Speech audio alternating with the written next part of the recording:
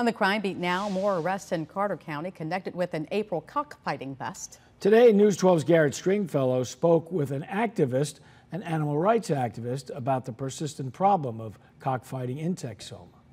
Unfortunately, there are fighting arenas that still operate in Carter County and in other counties in especially southeast Oklahoma. But it's still happening on a scale that is deeply disturbing. Last week, 7 more men were arrested and booked into the Carter County Jail for being a spectator to a cockfight in connection with an April bust in Wilson. 22 years ago, voters in Oklahoma overwhelmingly passed a ballot initiative to make cockfighting and associated activities a felony, and it's a misdemeanor to be a spectator. Wayne Pacelli is the president of the animal rights group Animal Wellness Action, and he says that stopping cockfights not only stops animal cruelty. Cockfighting is a barbaric practice where roosters have knives or curved ice picks called gaffs affixed to their legs, and they're placed in a pit. They hack each other to death, and then people gamble on the outcome. But it also serves to stop other dangerous activity. These animal fighting crimes are commingled with illegal immigration,